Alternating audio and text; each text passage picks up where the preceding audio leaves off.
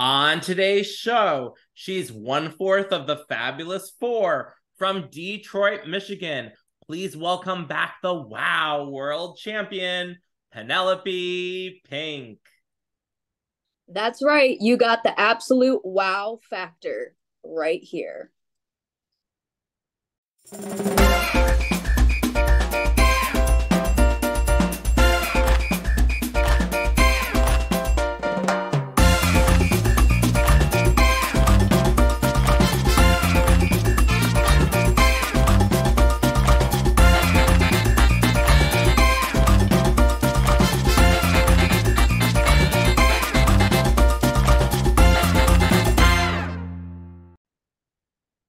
Hey everybody, welcome to the Mike Grand Show. And today's special guest is the WoW World Champion. Please welcome back Penelope Pink. Hey Penelope, how are you?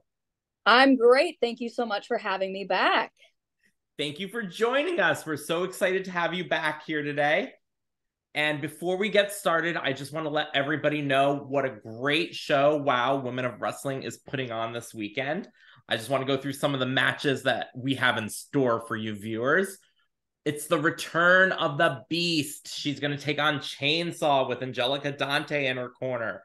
Plus, Jesse Jones and Americana are going to try to get revenge against Exodus and Genesis.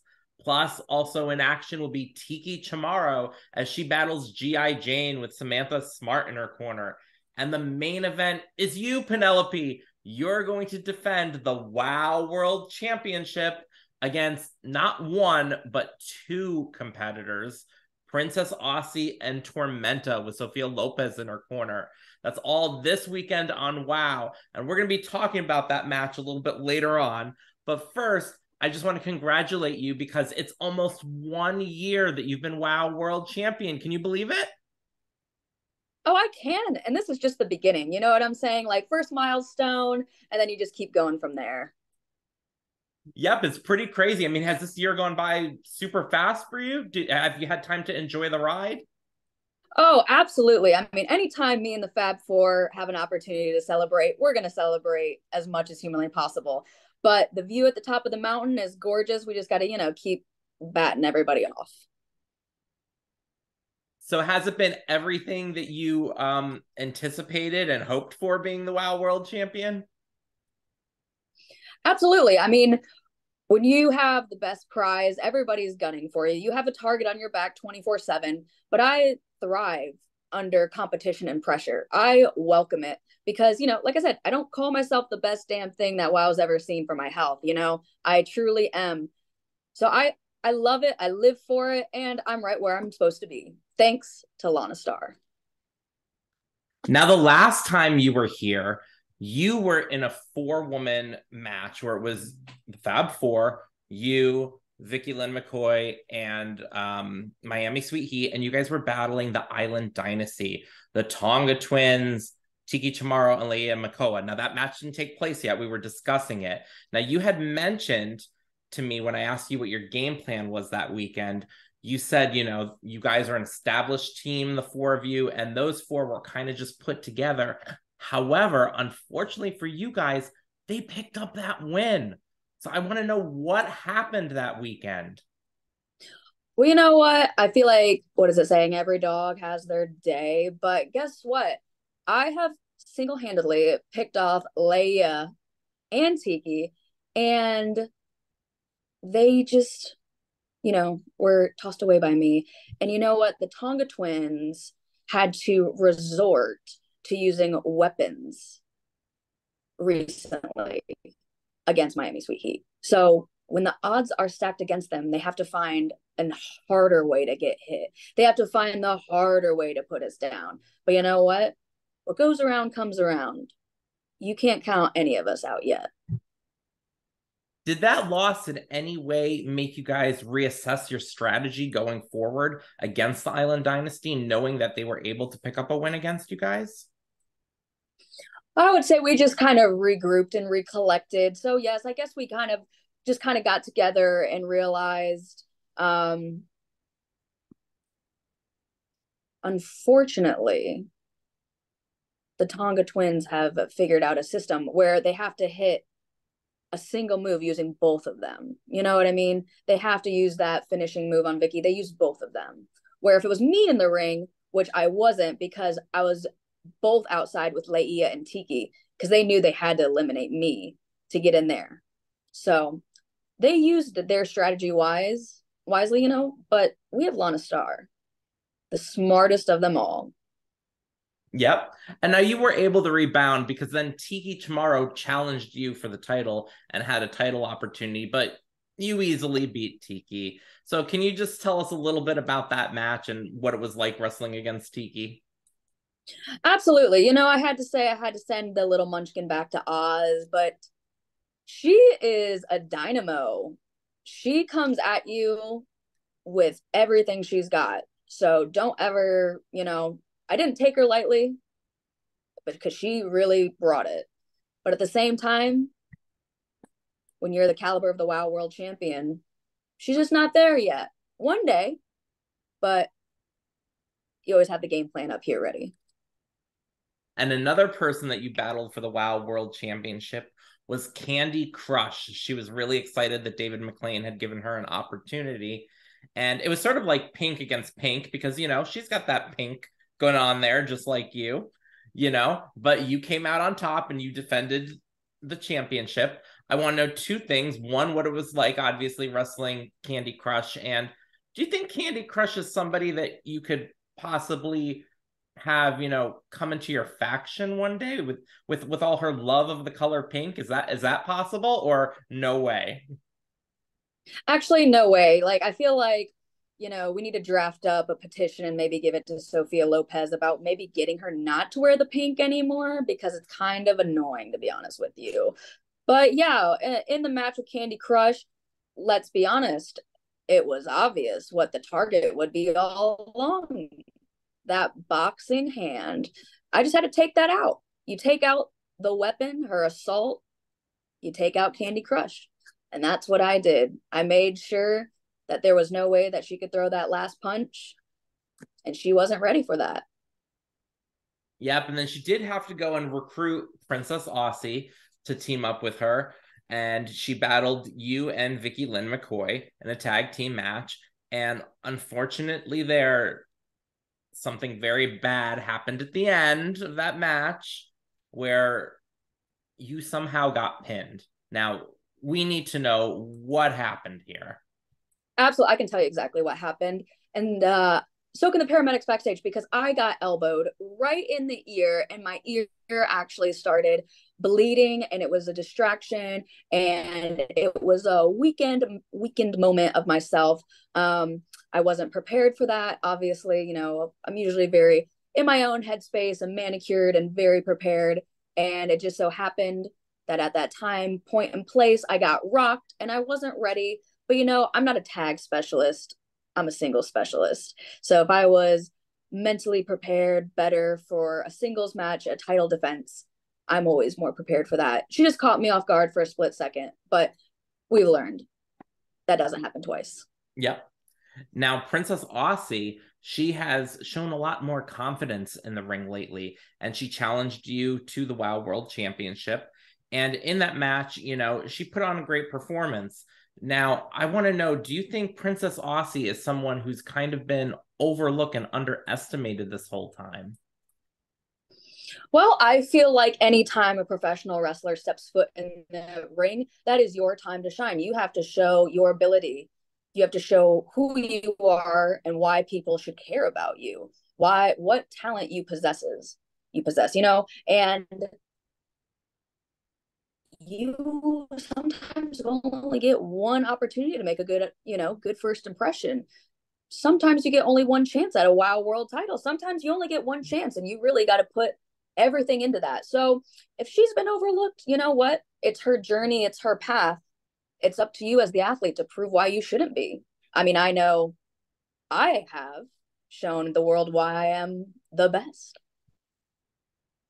Now, do you think in that match, Lana Starr was a little worried because she did clutch the belt? She held that to her very closely during that match. Why was Lana clutching that belt? I mean, who wouldn't want to hold that belt? Honestly, just it's just so beautiful. Lana held that belt for a long time too. I just think maybe she was making sure, it was also over there by David McLean. So maybe she was just like, ugh, he's getting his stank all over it. You know what I'm saying? She just wanted to rub it for good luck, which we don't even need, but you never know. Doesn't hurt. Little superstition, I guess. Now, Aussie demanded a rematch. I mean, Of course. she kind of thinks that you cheated. So what do you have to say to that? I gotta say, winning's winning. I think Vin Diesel said that. We either win by an inch or a mile. Winning's winning. And, don't hate the player, hate the game. You don't want to know, talk about cheating. I went through a brutal main event to then just get attacked. I mean, you want to talk about cheating. I mean, after probably the match of the season by me, just come out there and just get blindsided. And also Lana got hurt, which is unacceptable. Yes, you were attacked at the end of the match by the Beast. So what are your thoughts on the Beast coming back and doing that horrendous attack on you two? Why are you so obsessed with me? That's what I got to say.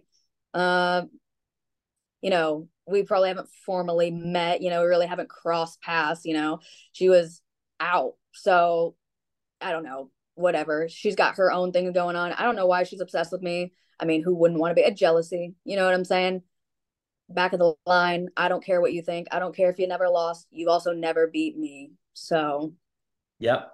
Now she is coming back and somebody did attack her. We still haven't found out who her attacker was. And I wanted to know your thoughts on that. If you have any idea who her attacker was, and could it have possibly been somebody from the Fab Four, maybe the Enforcer, Vicky Lynn McCoy? Who could have attacked the Beast? Do you have any clue? oh my gosh, I don't know. Los Angeles is a crazy place. You have no idea what could be going on in a dark parking garage somewhere or wherever she was. You know what I'm saying? Like, things are crazy. I mean, she's the beast. She's tough. She should have her head on a swivel at all times. I was born and raised in Detroit. I'm prepared for anything at all times. So, you know what? She's just got to be more prepared. Yep, and we have a great season coming forward here with WoW. Your first match of the season as well for your title. Chantilly Chella had an opportunity too to battle you. So what was it like going up against Chantilly Chella? Yeah, that was our second meeting, me and Chantilly. And she is definitely, very she's a dynamo. She's a demand. She's a force to be in that ring with. She throws, very strong strikes and kicks, and always wants to shine and shimmer and dance. But you just have to be more prepared when you're in the ring with someone with a lot of experience, and then can kind of hit you from anywhere you come from. I enjoyed putting myself to the test in there with her. I have to say, I really enjoyed being in there with someone who's going to challenge me. But at the same time, the result's always going to be the same. The party was over, Chantilly. Sorry. Yep, coming to the ring, throwing David McLean that cape that he seems to like so much. Oh, I, he's so I, obsessed. I mean, could that have some sort of influence on the decision of the match, do you think? And what's going on with the referee sometimes? Maybe he goes to Coachella with her. I don't know, but it seems suspicious.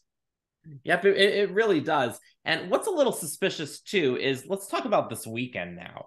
I mean, they're giving you two opponents. Now, we know that you can handle two, but what is up with that? Because it's going to be three of you in the ring, which means you don't even have to be pinned to lose the title.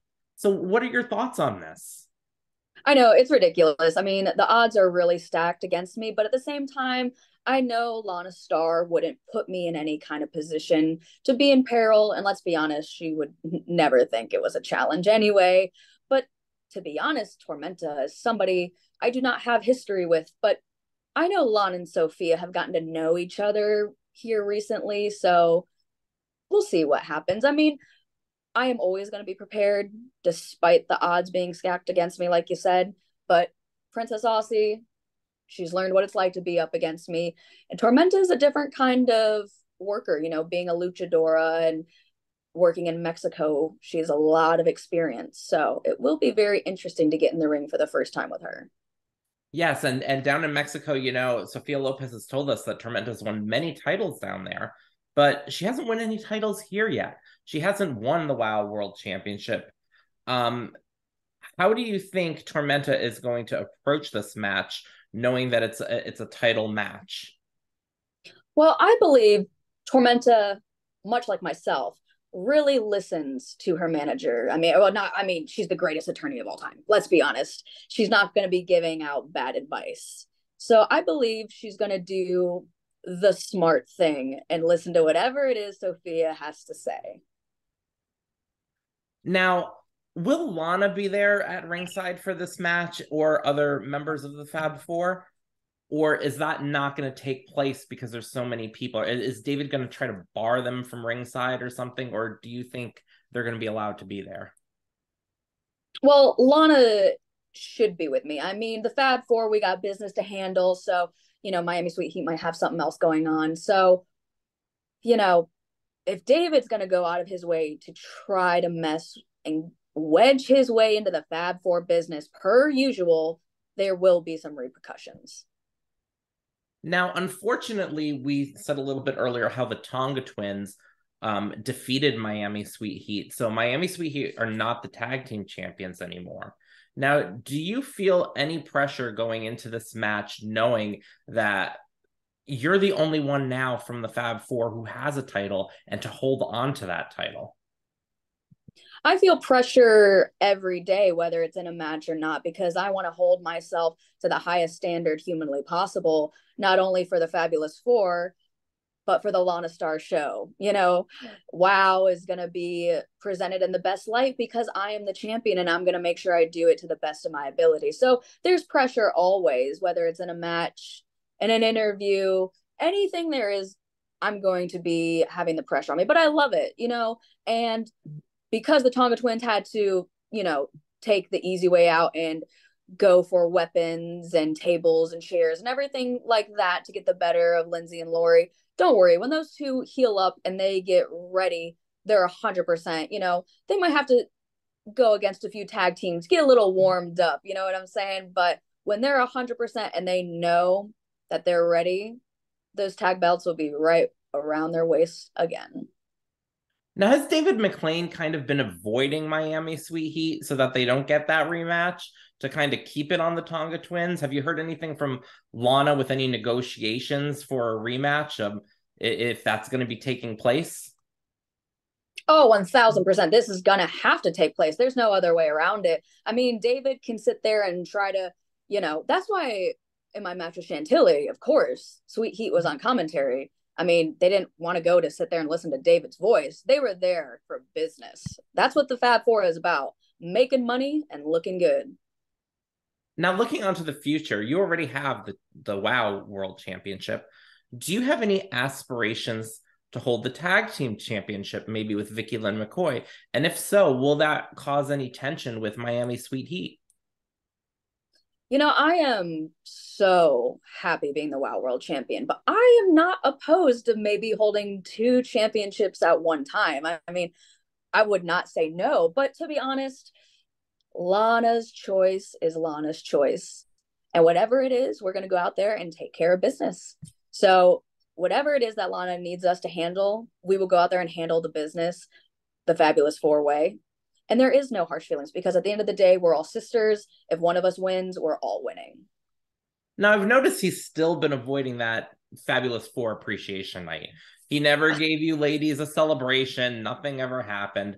So I got to know, how did you celebrate as far as splurging on yourself or buying a gift for yourself? Did you do something special just for yourself? Because I know that you all went out and celebrated, but you personally, did you go and buy something or anything once you were champion just to, as a gift to yourself? Well, to be honest, I go out and shop quite often. So it probably wasn't different than any other normal kind of shopping spree. But to be honest, having that moment meant more to me. Holding that title, having it around my waist when that moment happened, that meant more than a fabulous bag that I could buy, to be honest with you. And now, speaking of shopping, pretty soon, everybody's got to go to the grocery store, right? So pretty soon, you're going to have to buy some Halloween candy for the trick-or-treaters. because Oh, Halloween is around the corner. It's just a few weeks away, but it's actually almost here. So what I want to do is play a little game with you today called Trick or Treat. And here's how it's going to work. I'm going to name a candy bar. So we're going to test your sweet tooth today, see which candy you like. all right. So if you don't like the candy, it's a trick because Okay. you don't want it. Otherwise, the candy's a treat. So I'm going to name you some candies and you tell me if this is a trick or a treat. Okay. Snickers. A trick. Oh, you don't like Snickers? Keep nuts out of my candy. Oh my gosh. Okay. Candy corn. Trick. I Yeah. like to decorate with candy corn. Yeah. Who really likes getting candy corn? Do you think anybody really likes getting candy corn? I don't know. I like to decorate with it, but it's got a very particular taste, that's for sure. Yep. Reese's peanut butter cups. Treat, Definitely. I think those are the best. right? I have a friend who his daughter is allergic to peanut butter. And I'm like, Oh oh, no. how that would be terrible. Heartbreaking. Allergic to peanut butter. Milky Way. Treat, Butterfinger. treat, Three Musketeers. treat, Skittles. treat, Nestle's Crunch Bars. treat, Twix. treat. Now, did you even know that there were two I'm sorry, with the Twix, the two sides of the Twix? Did you ever I really mean, they're look the at that? same. Right? Didn't you think they were the same all this time, even though there's all these Yeah. commercials that there's a left Twix and a right Twix, one with I the think they're just caramel, pulling one. your leg. Yeah, I don't know about that. I'm gonna have to check. I never check, I always forget about that. Kit Kats, Treat, Almond Joy, treat. That's the only one because I love coconut. Nerds. I don't know if they still make those. Oh, yeah, treat. Okay. And then these two aren't candies, but caramel apples. Treat. And if you go to that house and they give you that bowl of pennies, Oh, no. That's a trick. you're gonna have to scoop them all up as much to try to get that quarter full in there. Yeah. I'd be like, you need this more than I do. I'll just leave this here. Yeah, might as well. All right, and now it is time to play the lightning round. I'm All gonna right. ask you a couple things and you tell me which one you prefer. Okay. On your popcorn, would you want more salt or more butter? Butter. Field hockey or ice hockey? Ice hockey. Would you rather eat carrot sticks or celery sticks? Celery. Would you rather be clever or driven? Driven. Would you rather be poor and happy or rich and miserable?